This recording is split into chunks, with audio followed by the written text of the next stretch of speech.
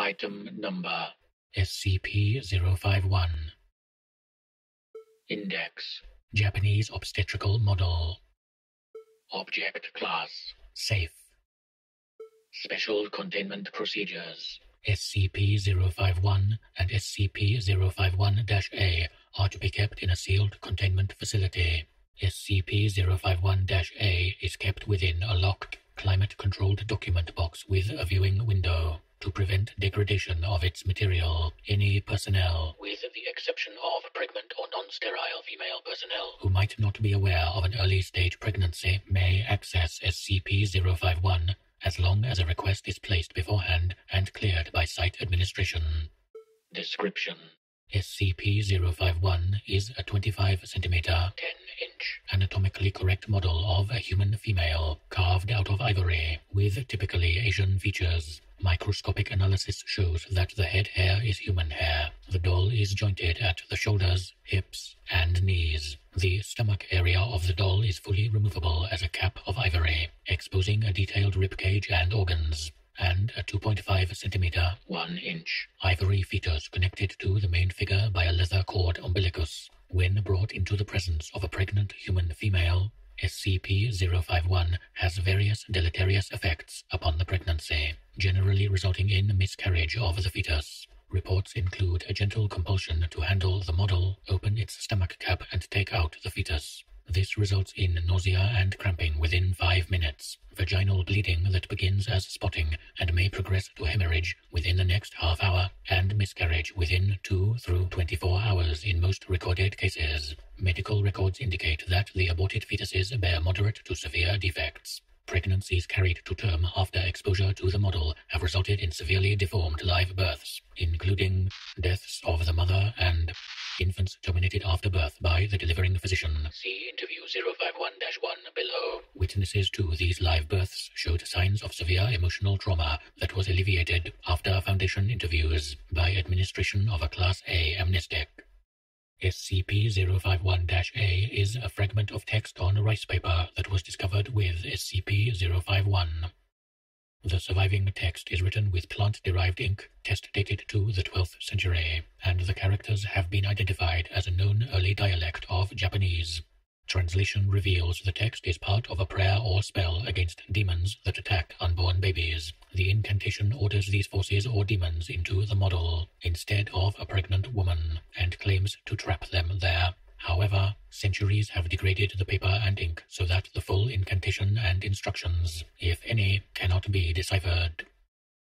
Addendum: SCP-051 and SCP-051-A were discovered in a box of early Japanese artifacts delivered anonymously to the museum in 1938. After 60 years and a number of incidents resulting from contact by female secretaries, researchers, and students, an agent on staff in the museum's archives learned of its properties and obtained it for Foundation study. Interview 051-1. Interviewed: Dr. David Ehrenfeld. Interviewer: Agent. Forward: Dr. Ehrenfeld was the attending physician at the death of Martha Ross. Museum, 02 January 1942. This interview was conducted off-site as Dr. Ehrenfeld was a resident of nursing facility. At the time of interview, he was 95 years old and physically infirm, though retaining most of his mental faculties.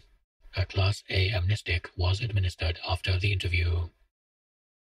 Begin log, October 20. Interviewer: Thank you for seeing me, Doctor. Dr. Ehrenfeld: You are welcome. I have outlived most people who would care to hear such stories. Then again, they surely would have thought I was telling lies or slipping into dementia. Now, you may think the same, but at my age, I do not care. Thin laughter. Can you tell me what you remember of the events of January 2nd, 1942? It was an ugly day. Cold and ugly. Can be a wonderful city sometimes, but winter is a bad season. It was late in the evening when my housekeeper told me I had been called. I was tired, but a birth is always a wonderful experience. I thought it would cheer me. Coughing. Sound of the doctor sipping liquid. I had a nurse with me, but the girl never came back to my office after that night. 15 minutes, perhaps, for the cab to reach the museum from my house. I'm not certain, but I think so. The doorman was waiting for me. He led me to the room where they had poor Mrs. laid out on a low table covered with some canvas ground cloths, I think, to make her more comfortable. What was her condition when you arrived? Thinking back now, I should have realized it was very bad, but I was young and had not much experience. She was quiet and only grunted with each contraction. She did not respond when I checked her vital signs and spoke to her. She did not even look at me. There was quite a bit of blood. A gush of it covered my hands as I reached down to begin helping her with the birth. The floor was slick with it underneath her, and the baby had not crowned yet. She was dilated well, and the contractions were quite close together, and this made me fear she may be having a breech birth. I showed a calm face, though I did not want to panic my nurse or the researcher, Dr. Merrill, who was nearby, a dignified older man. I believe I wanted to impress him. A pause. Breathing sounds. More sipping. And then, Doctor? I was concerned, because of all the blood, that her life was in danger. I told her to push, and she was pushing, and my nurse helped her, putting downward pressure on the abdomen as I attempted to manually aid the infant's emergence. I will spare you the details of a breech birth procedure. It can be found in any obstetrics manual of the time. I probed blindly and felt... I thought it was the coil of the umbilicus, perhaps tangled around the baby's neck. I almost withdrew, thinking that an episiotomy would be required, but she tore before I could proceed. There was more blood, and the baby began to emerge into my hands. A pause. I had never seen such a thing. You are a researcher. Do you know much of the common cephalic birth defects? This was uncommon. I thought at first that the infant must be stillborn. Its flesh was grey, not the vernix-covered grey of a normal birth, but lifeless and degraded, the smell of decay. I recoiled, and the poor mother screamed on her last push, and the infant was delivered into my arms with a great rush of hemorrhage. The deformity, unspeakable. The thoracic cavity was completely open, the limbs. But it wasn't a stillbirth. It looked at me. I heard the nurse above me, beginning resuscitation attempts.